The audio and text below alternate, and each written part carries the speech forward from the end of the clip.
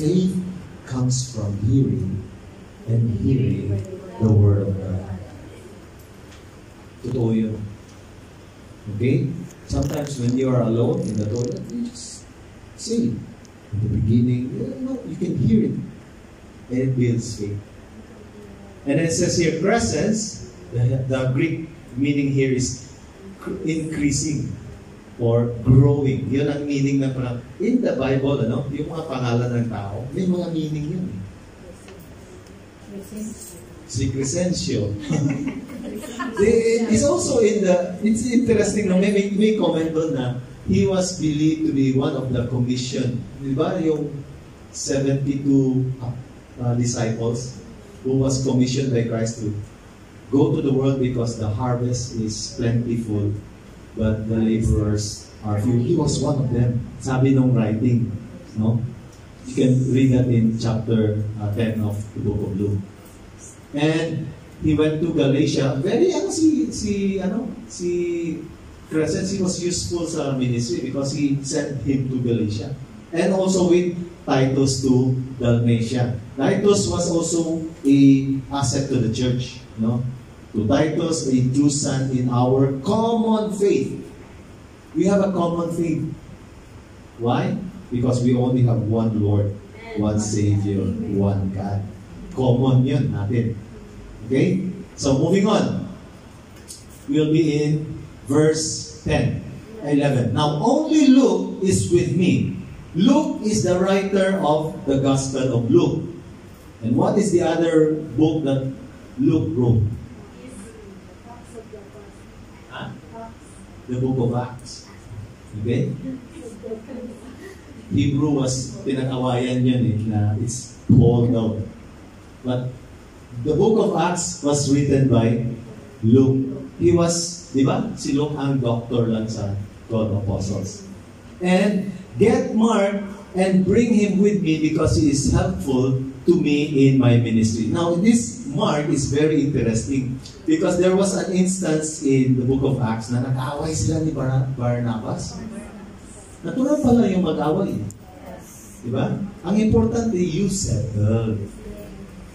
Kung sa Bisaya ba, you settle. Tingnan siya, parang mag-Beatles ba? Beatles. Anyway. Okay. Because he's helpful. You know, in the book of Acts, sabi dito, sometime later, Paul said to Barnabas, let's go back to and visit the believers in all the towns where we preach the word of the Lord and see how they are doing. Importante yun, ano?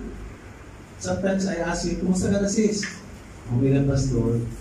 Nangyari sa'yo, parang yan. I-encourage ko palagi. I always see to it na, yung nagtatanong ako sa'yo, I'm checking how is your spiritual life. Di ba? Like mga tao na, kumusta sis? Good. Pero din mo sa sis, praise God, that's all. Di ba? Okay? Sabi niya, how they're doing. Barnabas wanted to take John, also called Mark, okay, with them. But Paul did not think it was wise to take him. Why?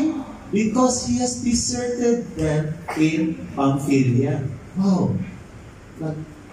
I believe nagsama sila ni Mark and Paul, nag-share. Tapos siguro napagod.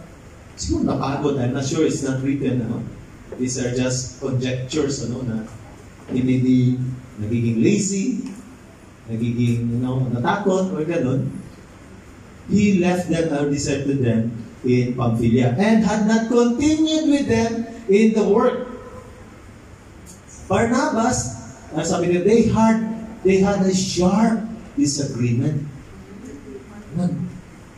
Sa Tagalog pa, sa Bisaya pa, naglalis ba? Ano ba naglalis na yun? Anong Tagalog sa... Nagtalo. Nag-away sila. Okay? That they parted company. Sige, kaya na dyan. Kami dito. Sabi ni Paul, Barnabas took Mark and sailed for Cyprus, but Paul chose Silas and left commended by the believers to the grace of God. Tandaan natin, Mark and Barnabas are related. Okay? Very clear here in Colossians. My fellow prisoners, Aristarchus sends you greetings, as does Mark, the cousin of Barnabas. Sabi ni Paul, kaya na, si Mark yung relative mo, ayusin mo kaya. Kapamilya mo yun. Diba? And here, instead, nag-away sila, diba?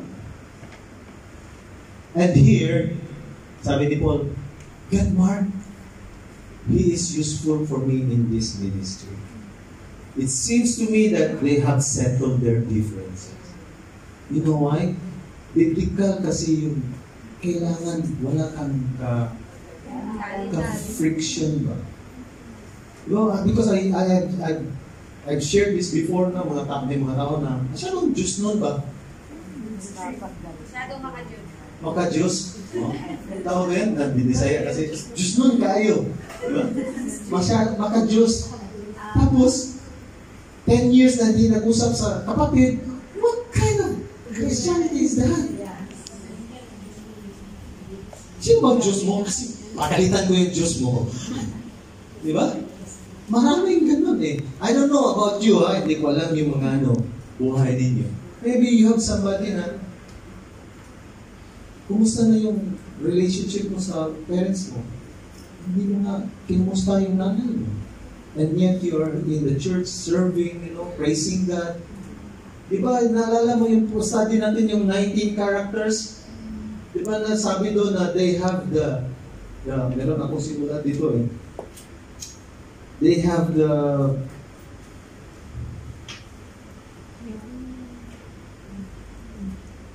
I need to show that one.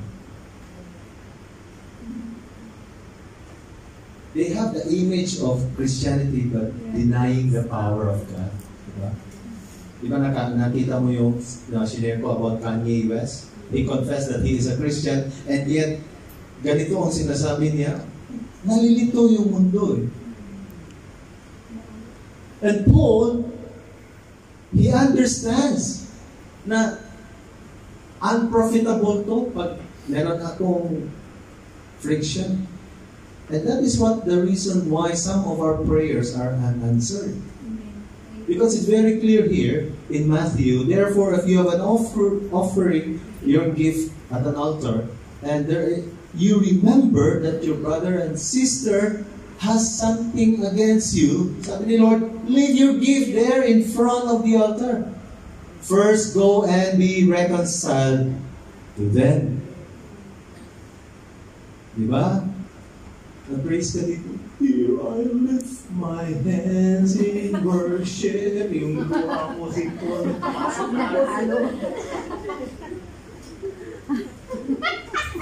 Ito mama. Diba? Tapos, you never talk to your sister for 20 years, for 10 years. Sayang yung time na yan. Sabi ni Lord, anak, paiyak-iyak ka ba?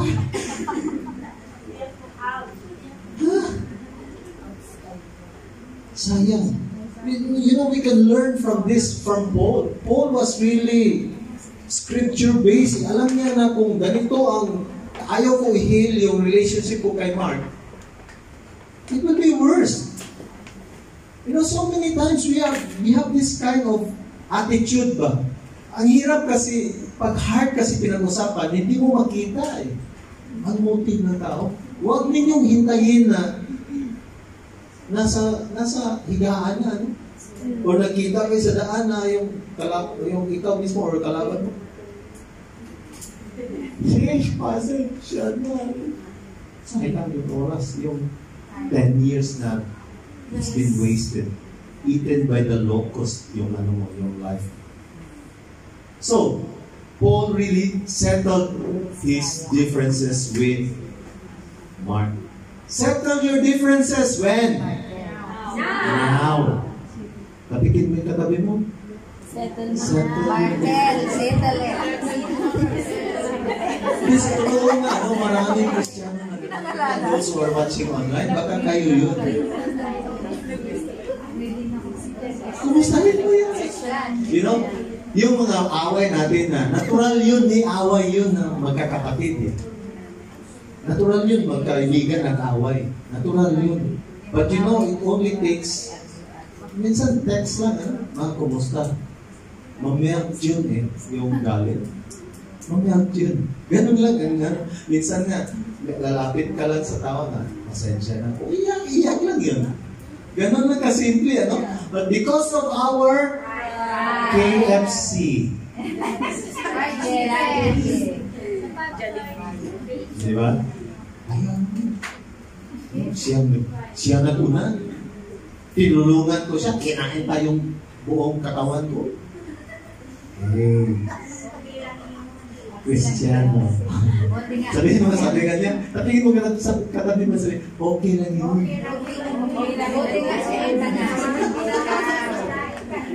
Maganda yung word ni Lord, ano? Talagang, this is what I like pag in-apply mo sa buhay mo.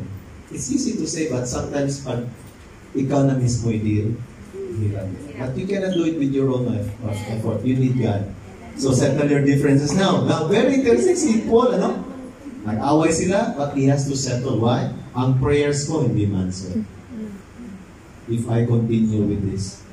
Now, so in verse 12, sabi ni Paul, I sent Tychicus, hirap na mga pangalan nito. Tychicus to Ephesus. Now, Tychicus, who is he? Sabi dito sa Ephesians, Tychicus, the dear brother and faithful servant in the Lord, will tell you everything, so that you may also know how I am and what I am doing. Now, si Tychicus, para siyang messenger. Siya taga-deliver ng message ni Paul. Ano? And in Colossians chapter 4, Tychicus will tell you the news. Para siyang runner Very faithful siya sa Panginoon. You know, maybe a lot of people, they don't notice what you're doing inside the church. But God sees that. Amen. Hindi na namin ma-acknowledge kayo, ano? But God will. Salamat, Tychicus.